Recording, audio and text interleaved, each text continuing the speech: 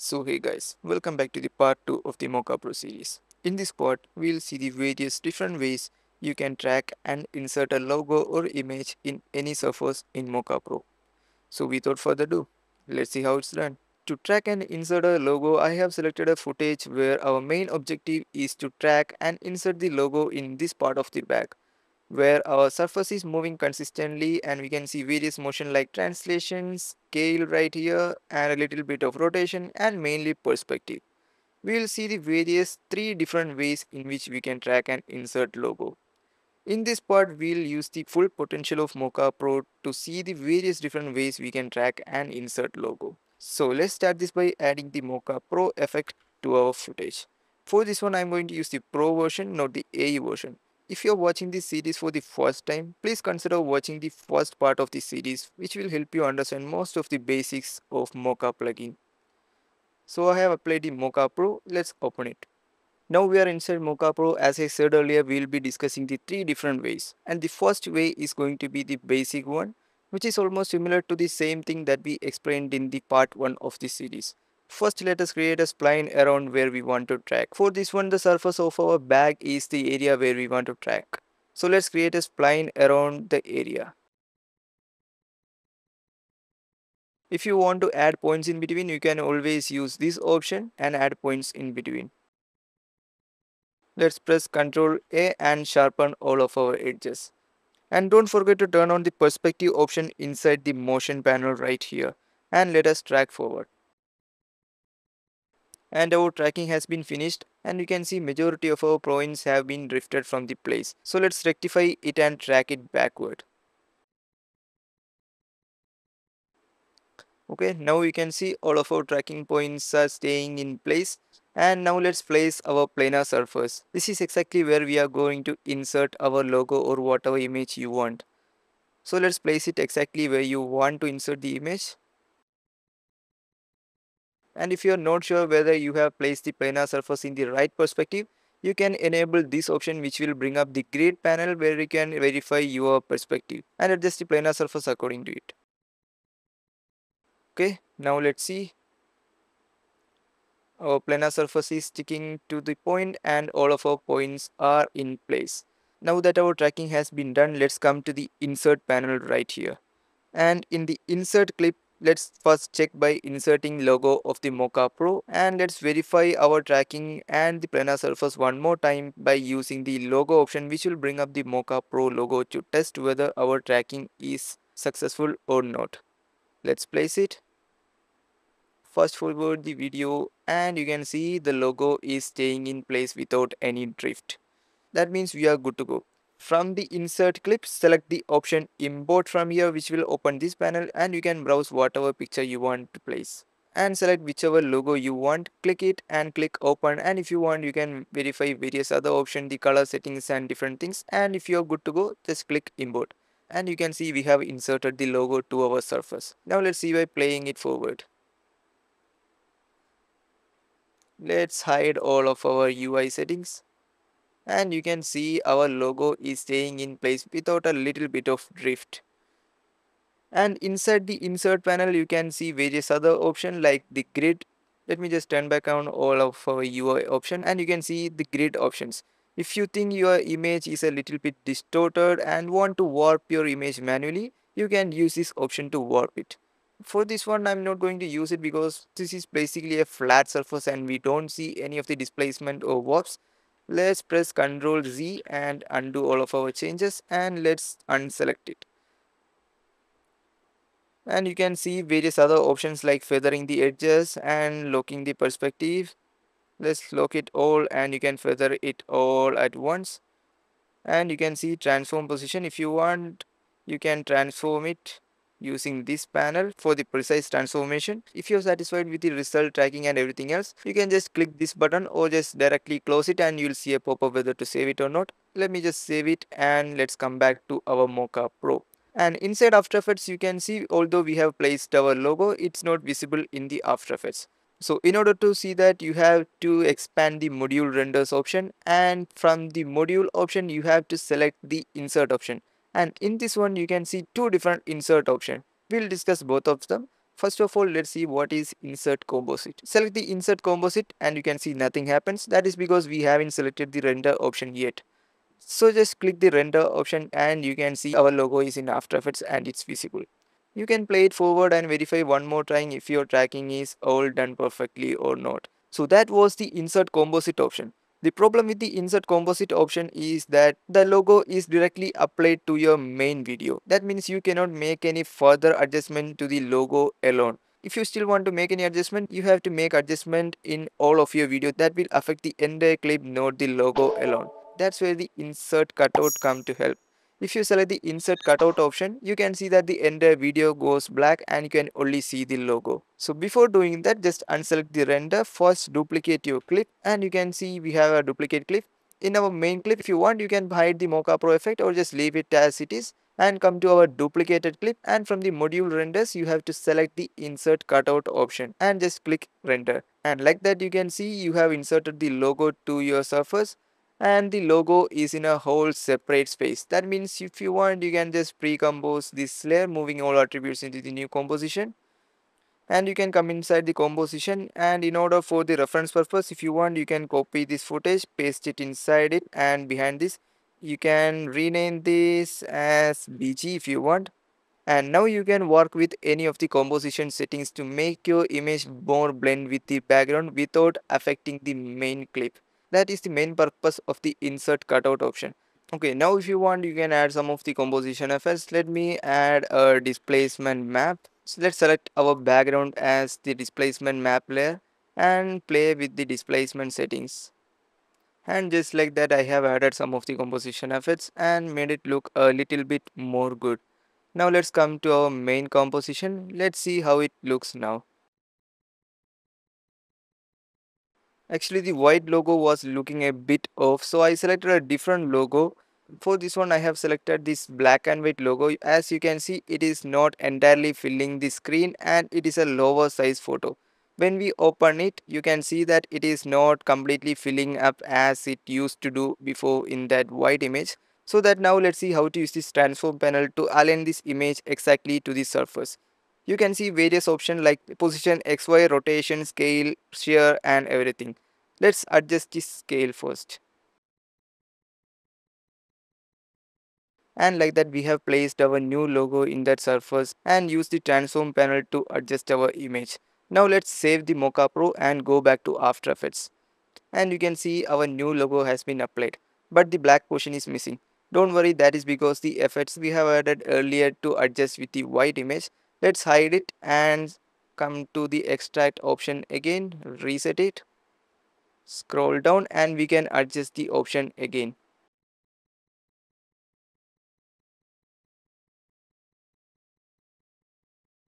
And like that we have easily replaced our logo and adjusted it again. Now let's come to our main composition and run a verification if we have messed up anything or our footage is ready to be exported. And like that you can see our logo has been inserted successfully and is placed in the surface without any drift or any other artifacts. That was the first way of tracking and inserting a logo into any surface.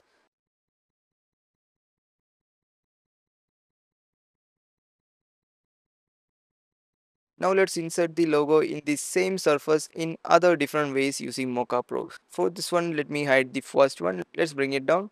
And this was the main video clip that we have tracked and inserted the logo. And for the second way of doing it, if you already have the tracking data with you, you don't have to open the Mocha Pro again. Instead, you have to collapse the module renders tab and expand the tracking data panel. And from this one, you have to create tracking data. And in this one, you can see the various different export options. You can select any of those you want. For this one, I am selecting the corner pin which support motion blur, and you can see another option for the layer export too. Before using the layer export option, the logo we have to replace in the surface has to be present in the timeline.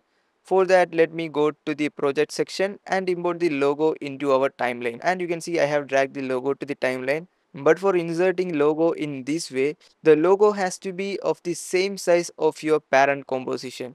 In order to do that, first pre-compose your logo and move all attributes to the new composition. And if you want, you can add a solid behind your logo for the reference purpose to fill the frame. and adjust your logo in that way that it entirely fills up the composition.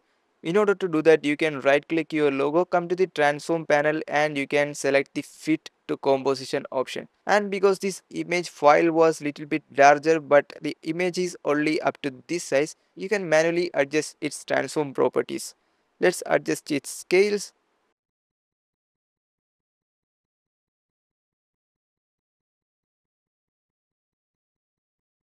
Likewise, you have to fill the image or the logo to the entire composition.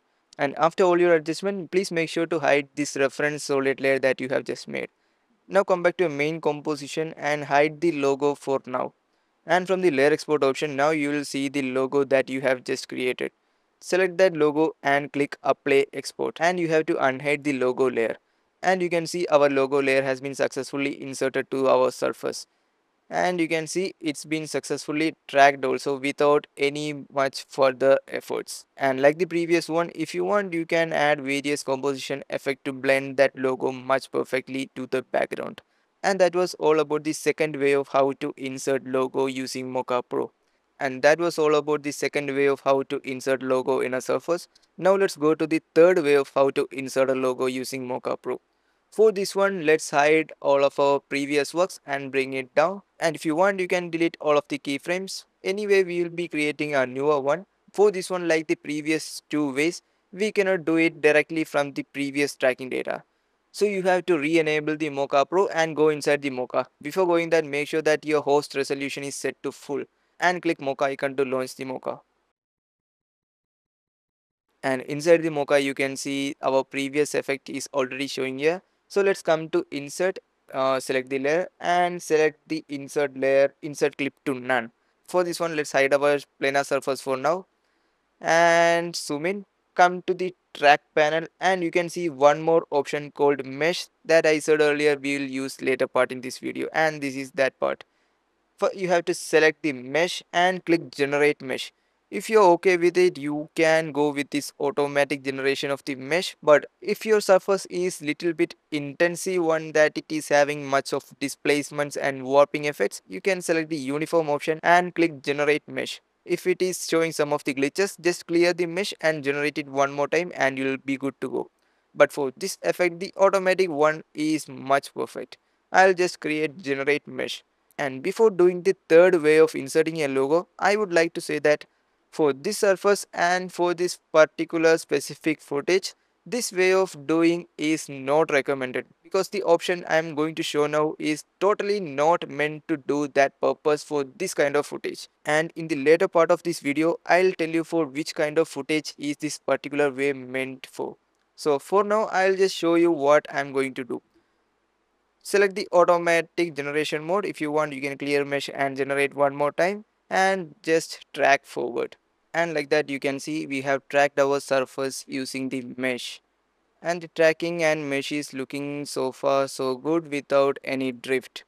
Now you have to come to the stabilize option and click mesh warp and select unwarp. Now you have to select the show planar and expand it to the entire screen. Now our work in Mocha Pro is done. Now let's click save and close our Mocha Pro and come back to After Effects. Now for this one, we don't need the tracking data as I said earlier, so I'm going to delete all of the tracking data keyframes. Let's expand it and collapse it. And in order to insert logo using the third way, that is this trick, we have to import the logo to our timeline one more time. Let's do it manually one more time. But for this time, there is no requirement to fit your logo to the entire screen. Instead, you have to manually align the logo to the surface where you have to track for one time.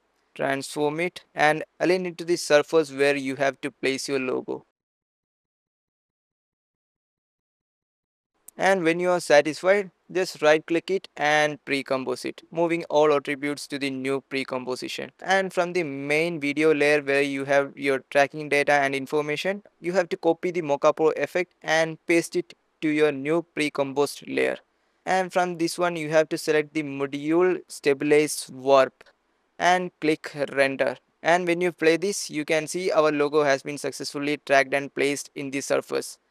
And as I said earlier, this way of inserting a logo is not meant for this kind of footages where there is no displacement or any other distractions in the surface. This way of inserting a logo or image is mainly used in place where you have to insert the logo or anything to your skin where there is many of the displacement, or some of the designs to your t-shirts or any other clothes where there is so many displacement, warping effects and many other.